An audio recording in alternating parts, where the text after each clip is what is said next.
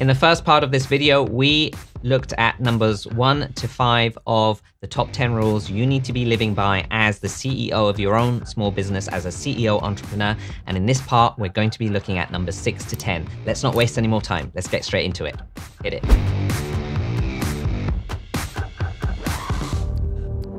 Very, very quick recap before we get on to number 6. In the past video, what we talked about was decision, not precision, top down, not bottom up, relinquish control to take control, strategy, plan, execute in that order, and finally, budget, forecast, and ensure positive cash flow. Number 6 is delegate to increase capacity. Now, this one is a really, really important one, and I know that it's actually quite similar to the relinquish control one, but it's actually slightly different. There are subtle differences here because sometimes delegating out is not the same as actually relinquishing control, so you need to split them together. You can actually delegate tasks, but still maintain complete control. Whereas actually what we are talking about here right now is actually delegating tasks out in general. So when you're delegating tasks out, make sure that you've got the right systems and processes in place first before you actually delegate it out. Because if you delegate these things out, and we know we're already control freaks, and we don't actually specify exactly what kind of standards they need to be done in and how we can actually maintain consistent quality and output and have all of these standards and the processes, then we're not going to get it back in the way that we want it, because everyone is different and everyone approaches the way that they do things completely differently. That's a fact. So how are we going to really imagine how we're going to get the same results, the same standards, the same consistency, whether you give it to this person or that person? Even between two people, it's going to be different. So if you're going to maintain consistent quality in front of your clients as a business, you need to make sure that you've got the right systems and processes in place first. So make sure that you have those, but then delegate out. You need to delegate tasks. In general, you should be delegating as much as possible so that you can focus working on your business. That's number 6. Let's get on to number 7. So number 7 is simplify, measure, and optimize. We've just been talking about systems and processes here, and we do not want to overcomplicate things. We do not want to complicate things, let alone overcomplicate things. What we're trying to do here, we're not trying to be better than other people. We're not trying to show off. We're not trying to sort of say that we're more smart or clever than other people. We want to keep things simple so that they can be copied and repeated consistently. Because if you make things any more complicated than they need to be, people are just not going to go through it, and they're just going to try and take shortcuts, and it's not going to be of the same standards that you want them to be. But also part of actually you growing and really scaling your business is making sure that you've optimized inside your processes, because then it becomes a lot cheaper for you and you're not wasting or leaking a lot of money.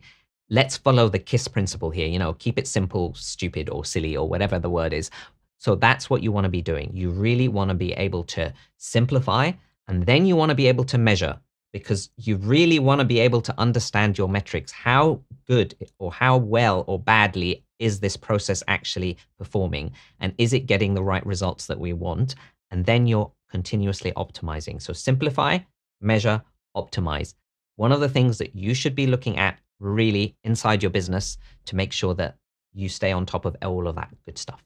Let's go on to number 8.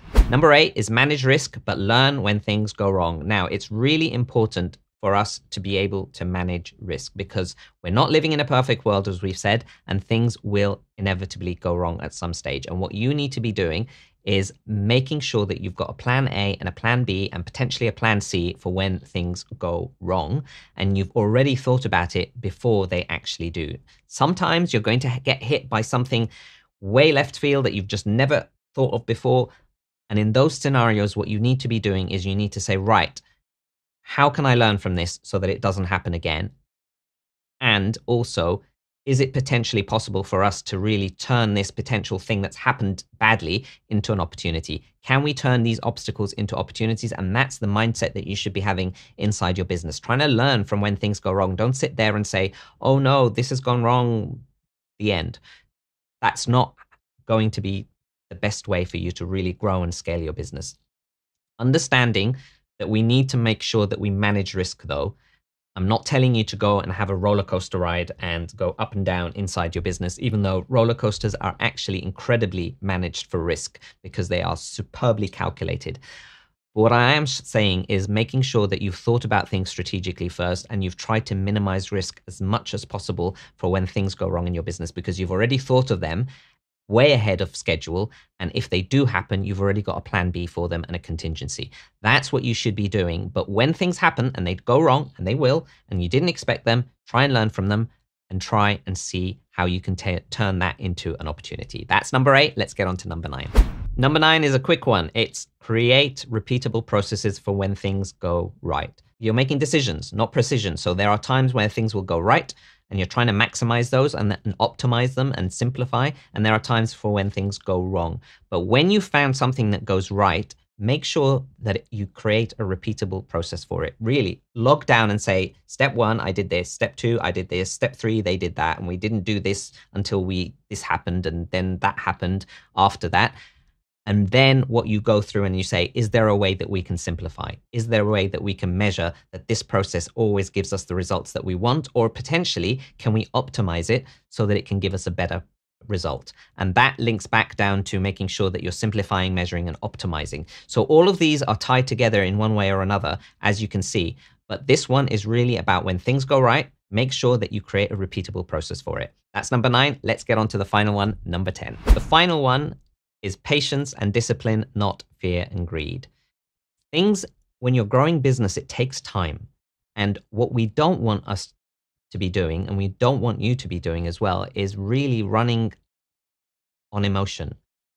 There are a lot of times where I've seen businesses fail catastrophically and they're doing everything else right. Everything else. All of these like top 9 that we've just spoken about and more.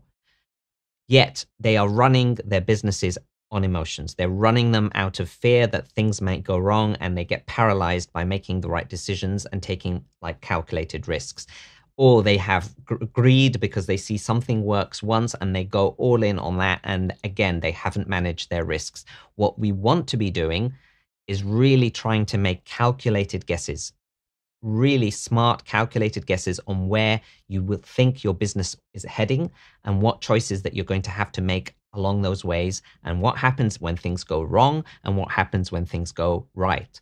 But also on top of that, where you're actually making these calculated guesses, it's not just about the emotions, it's also about the patience, because it really takes a lot of discipline to be able to grow and scale a business, and things do not happen overnight. All of these overnight successes you've heard about of these other businesses where they said, oh, all of a sudden they just jumped out of nowhere and they became an overnight success. That was probably 10 years in the making, because they probably tried a whole bunch of things that went wrong, and they tried a whole bunch of things that, took time, and it builds and it builds, and then it's kind of an exponential curve at the end where things really catapult. So you need to be patient, you need to be disciplined, and you need to make sure that you're running on calculated guesses, not out of fear or greed. That's number 10.